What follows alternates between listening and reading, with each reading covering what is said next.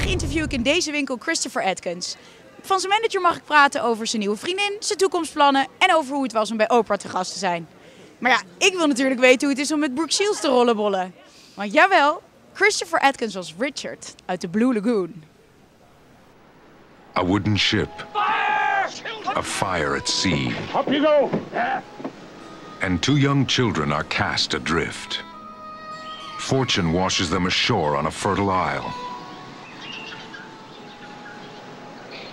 But fate deserts them, and they are left utterly alone. The years passed, but no ship ever did. Yet the boy and the girl grew strong and tall and beautiful. Nou, zoals je ziet is hij een tikje ouder geworden, maar zeker niet minder knap. What? Christopher, hi. Since everybody, all the young audience knows it, what was it like to play in a movie like that, like 33 years ago? Like, wasn't it a taboo back then? It was. I didn't. There's gratuitous nudity, and then there is something like this movie, and so this was. At the time in the 80s, there was a lot of that going on, but I guess the big thing was there was male nudity more than female in this movie, and so that was a big deal back then. But you know, it was a beautiful movie, and it called for it, and it was a Romeo Juliet, and it turned out to be something like that, and I didn't really understand it, but I didn't have a problem. It was then it's a deserted island, so. Yeah, it's a Romeo and Juliet, but then Juliet is your cousin. So that was quite a shock, right? You have to bring that up. Yes, so that was, everything's legal offshore, okay? What can I say? What are you doing, Richard? Within this girl, now woman. This boy, now man.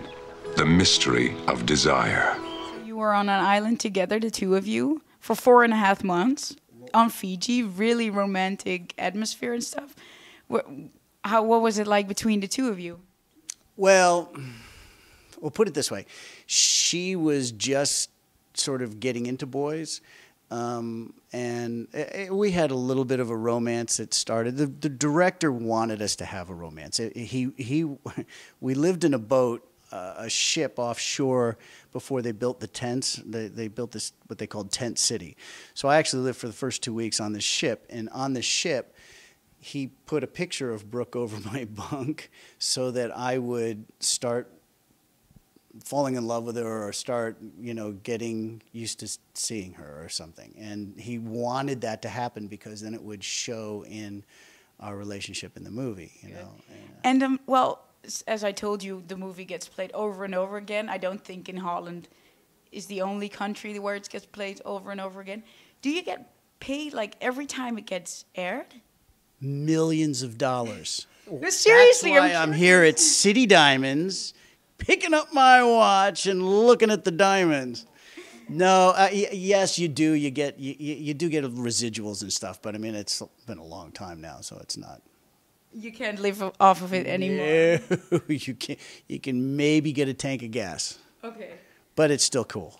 And can you say anything to our Dutch female viewers who've seen the movie as well, like 500 times now? Maybe give them a little hi from you. Oh my gosh.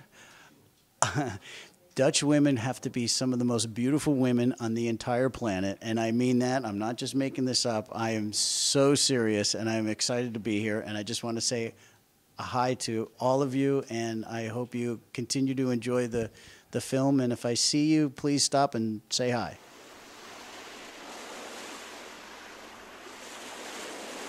What are you doing? What do you want?